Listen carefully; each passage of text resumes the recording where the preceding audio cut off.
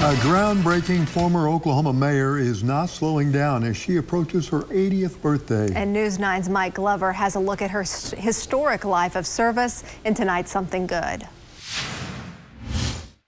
In 1973, Lelia Foley-Davis was elected mayor of Taft, Oklahoma, making her the first African-American woman elected mayor in the United States. I'm 79. I was born November 7, 1941. And if anyone thought that Miss Lelia would slow down with age, I will be 80 in a few days, but I have a lot of work to do. Miss Lelia served as mayor of the all-black town of Taft until 1989, and again from 1999 until 2015.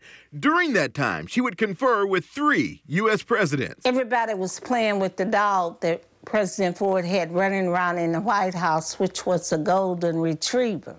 I said, President Ford, I'm Lelia Foley, Mayor Taft, and I didn't come to Washington and talk to you about a dog. That meeting would lead to rental houses being built in Taft. And I met Jimmy Carter. I was one of 50 black mayors that was invited to the White House. And in 2011, I met President Barack Obama. And in all her meetings, even today, Miss Lelia has one agenda. I just came back from New York, and everybody in New York knows about Taft, Oklahoma. And even though she retired as mayor in 2015... But I'm still serving on the council, and I just ran in April of this year for 4 more years. Yeah, Miss Lelia has truly made the most of her time. Don't read about me and talk about me after I'm gone. I would like for them to come by and have coffee with me now, you know. Miss Lelia also ran for the Oklahoma House of Representatives. However, in all that she's accomplished, she just wants to be remembered as a servant of the town she loves,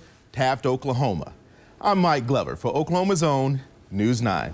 That is great, Miss Lelia, and we are always looking for good stories in our community. Send us your ideas to somethinggood@griffin.news.